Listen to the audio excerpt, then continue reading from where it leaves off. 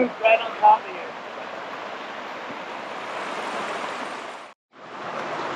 Something pooped right on top of our pipe. Interesting. This connection is falling apart. I don't want to touch it too much. Hey guys, we are up here at the top of our water system. I'm sorry if it's a little loud from the water, but we are going to show you kind of what that looks like.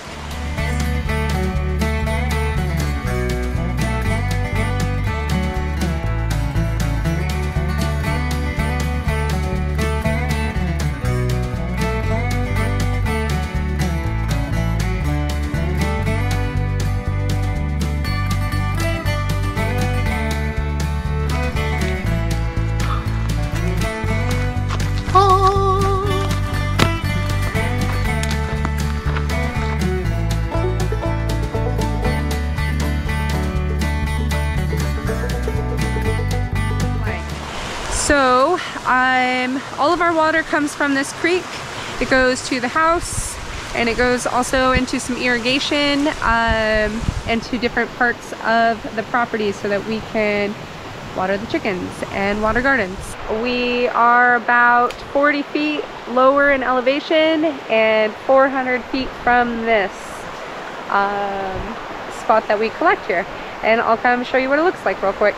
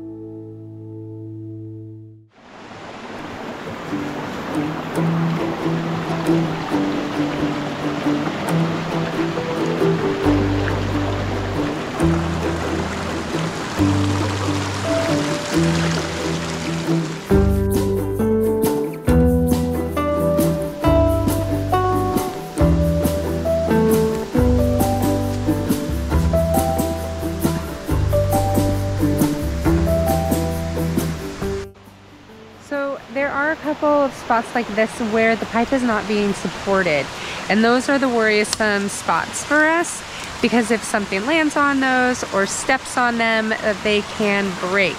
So as long as they're supported underneath the ground, then it works pretty good, but we're just keeping an eye on those spots. The pipe also sags where the bank has washed away. It looks like before it was in a better spot. It's either slid downhill or the bank literally just eroded away underneath it. And the weight of the water in the pipe, even without anything hitting it, just makes it sag. You get a lot of camel humps in it, and if it sags enough, it'll break.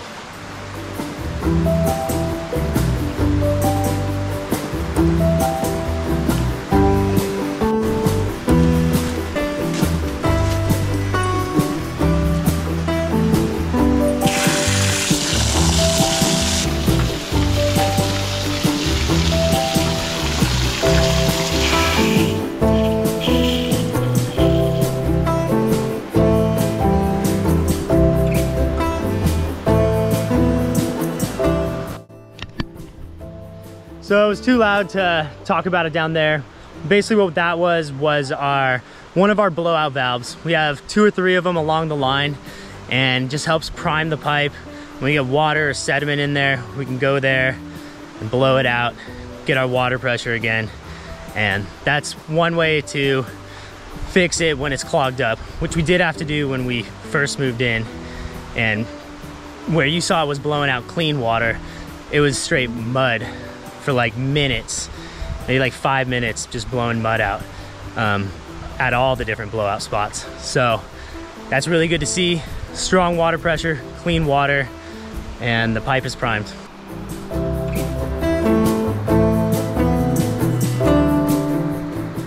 Okay, so from the bridge, it comes down here, and then underneath the ground, it runs for a little while until you get to where Travis is, and then it splits off.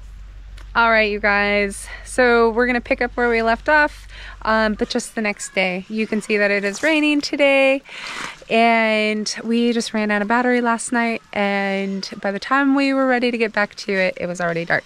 So let's see the rest of the tour.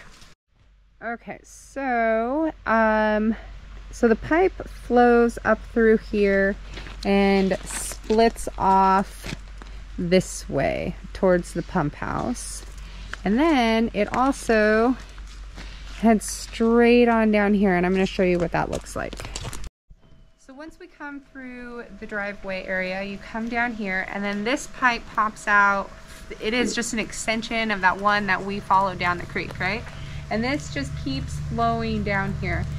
There is some irrigation areas that we can set up. They're not set up currently, but it does have a hose down there that we're able to water the chickens. So I can turn this on and off. That shuts off all that water that goes down there, and this will actually give this spigot a slight bit of more pressure. So that's the pressure that we're getting. I'm gonna turn this off though, I don't wanna waste water. That is the pressure that we are getting from the creek. So what we do when we don't have electricity is we will connect the house straight to this flow from the creek. And to do so, we connect a hose here, and this will connect with 2 female ends into the system, and I'll show you that here in just a minute. Here's the other end of the hose, and it's going to get connected to a female end here, and then this other part of the hose, this end of the hose is also a female here, and this attaches to the system.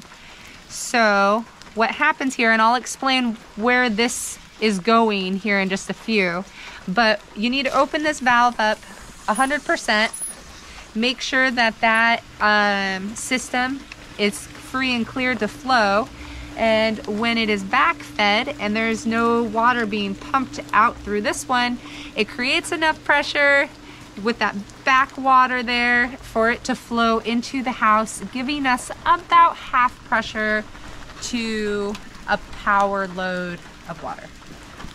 All right. All right, here it is. Here it is. So back here is the driveway where it splits off. It goes straight down to our blowout, or where we get our off-grid water, or it pumps in also over here to our pump shed. It is really hard to see here because it is buried. You can kind of start to see it pop up over here, which then flows into a meter here. And this tracks how many gallons of water we take from the creek, so that we have a good idea about what we're taking. And then it flows over here and then up and into the holding tank. This is where we turn it on. So now it is flowing. You can hear it, or I can turn it off, and it is now no longer flowing in.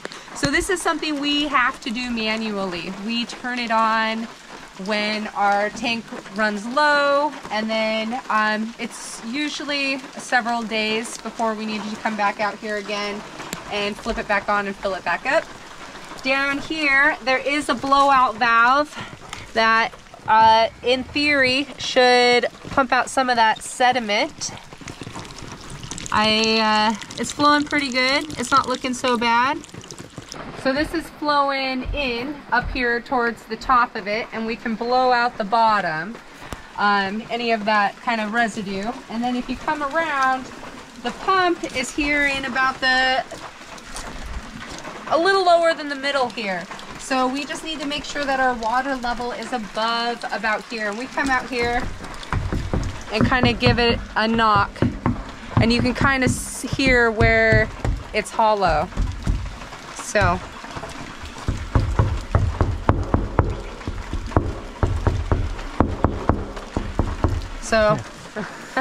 we'll assume that our water is right about here. So then when we do have power and we are pulling from this tank, you come in here. Okay, so from here and into the pump house. Yep. This is the pipe coming from our holding tank. Shut off valve so you can clean these filters. We got 2 of these rope filters, and then it comes around into the pump where it also gets pressurized and then pushed back through a 3rd filter, which is actually a UV light filter, and gets out any pathogens that would make us sick. And then from there it comes out, goes back down in here, and then that is the pipe you see. And then flows back down here and back to, oops, our little spigot. Back to our little spigot that we backfeed our water to.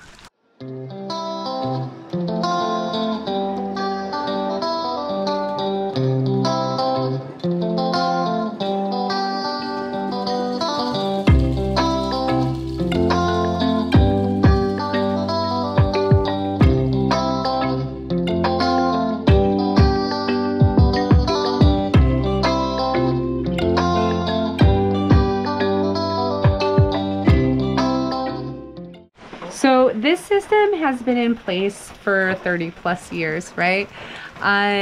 We did not build this. This was built by the previous owner and really the developer of this property. And there is a couple of things that we would probably kind of finagle a little bit differently if we were rebuilding this ourselves. There's kind of some extra pipes in there that we don't really understand where they work. But for right now, it works. So we are reusing it. Sure. So then after it leaves the pump house, this is the pipe leaving the pump house. The main line for the house comes down. There's a T that comes up to the spigot, and then the pump line continues into the house. And that's how we're able to backfeed this when it's open and the pump is off. With the pressure from the creek, can backfeed and feed the house plumbing. Okay. So I hope that was helpful to some of you guys that are just trying to learn about gravity-fed water systems. This one is tried and true. It's been around for 30 plus years. So I was hoping that maybe that could help out some of you with your questions. If you have any other ones or want to see something in a little bit more detail, please leave a comment below. So thanks for hanging out with us on Suntime Farm. We'll catch you on the next one. If you like this video, don't forget to give it a thumbs up and subscribe if you want to hang around more. See you guys.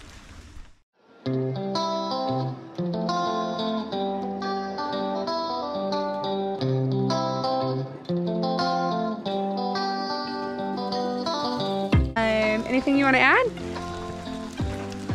No. Jeez.